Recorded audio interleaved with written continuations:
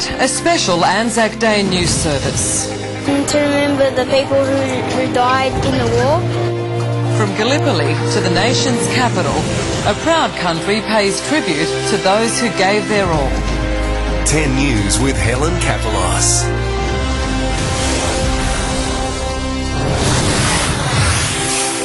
Good evening and welcome to this special Anzac Day bulletin, and we begin our coverage with one of the largest crowds to gather for the dawn service at the Shrine of Remembrance. Gathering silently under the same moon that lit the beach at Anzac Cove 93 years ago, over 35,000 people stood too in memory of the fallen.